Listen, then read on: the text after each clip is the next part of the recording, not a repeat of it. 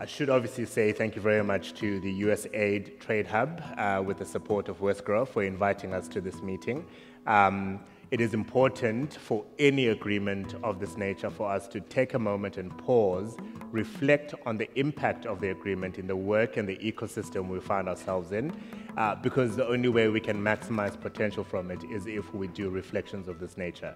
So on behalf of USAID Trade Hub and WestGrow, I just want to say thank you to you for making the time to travel the distances that you did to come and be part of this very important meeting. This is very much an event that has been organized by USAID Trade Hub, and its purpose is really for us to learn and to grow and to see how we can maximize potential out of the agreement. That has been enabled, of course, with generous support from WestGrow, which is the Cape Town and Western Cape Tourism Trade and Investment Agency. And to speak on behalf of WestGrow is the newly appointed CEO. Please welcome to the podium, Ronald Stander, the CEO of WestGrow. It is indeed my privilege to welcome all of you to this unique AGOA regional learning event. And while I was meeting people this morning, I believe that we have 9 countries from the region in the room. I think this is absolutely spectacular. The next 2 days are really about partnership. And at WestGrow, we believe that collaboration is the key to success. And that is why we are really, really proud and privileged to be supporting this event. Now, for those of you that do not know WestGrow, WestGrow is the trade, tourism and investment promotion agency for Cape Town and the Western Cape province.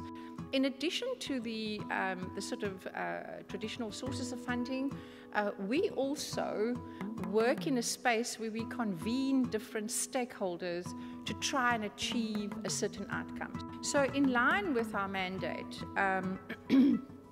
which obviously is mandated in legislation, WestGrow works to position the Western Cape as an investment destination of choice, a sought-after market globally, and a world-class tourism destination.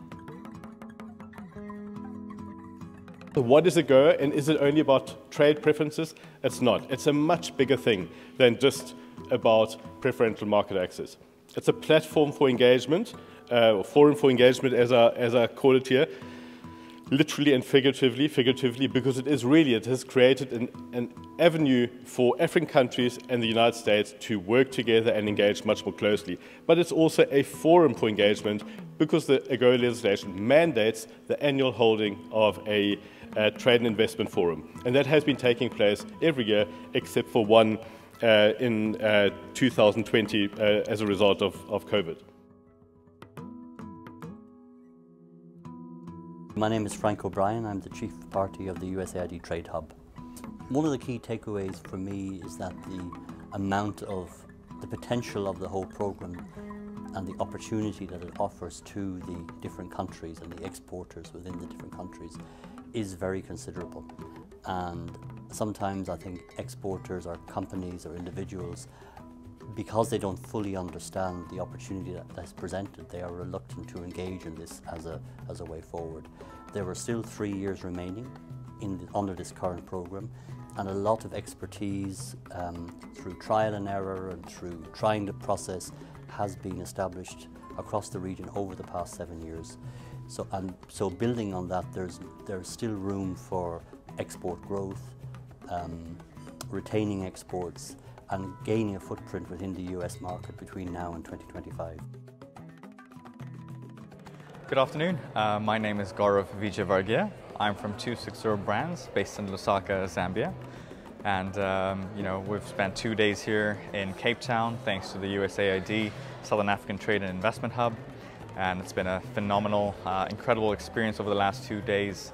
Overwhelming in terms of the learnings that we've taken on board, having exported our first container to the US last year and learning from various stakeholders in similar positions. There's been an incredible amount that I've learned and taken away to benefit to increase our trade to the US and also into the South African market.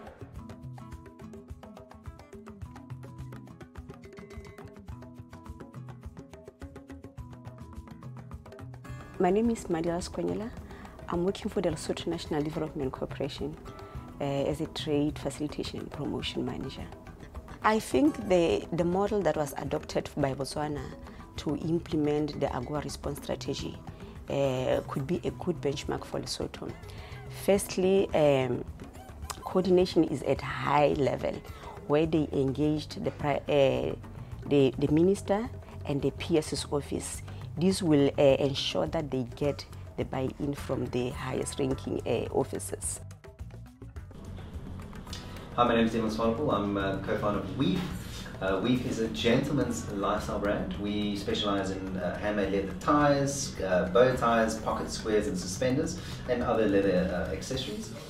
Obviously, it's small beginnings, but all creative actually needs is just a workspace, and this is exactly what it is. And we've been here for about 7 years, and as we just showed them, everything's produced here by hand. We make everything we do, we make with love.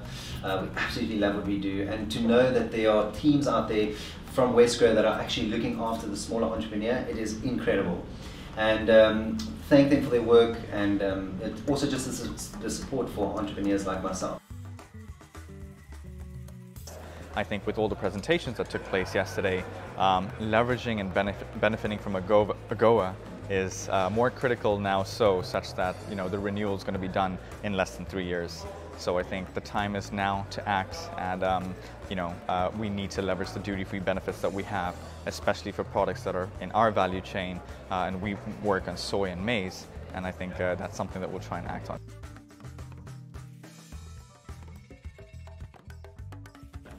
My name is Justine Schaefer, and I'm the third generation of Cape Cobra Leathercraft.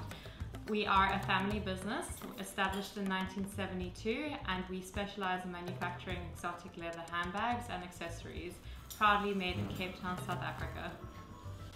We are celebrating 50 years this year, and we're really looking forward to the next 50 years. I'm coming into the business with a new energy. We are expanding our own brand into the US market, and we are looking to compete with international brands and show them that South African made products are just as good as they are in Italy and France.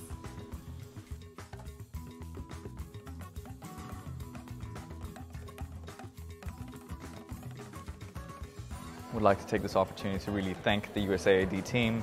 You guys have done a phenomenal job so far, and I think it's very sustainable what has been done. There's been a lot of technical assistance and support that we have definitely benefited from, like many others that you've supported, and we're very grateful for the support, and look forward to continued support, and thank you very much.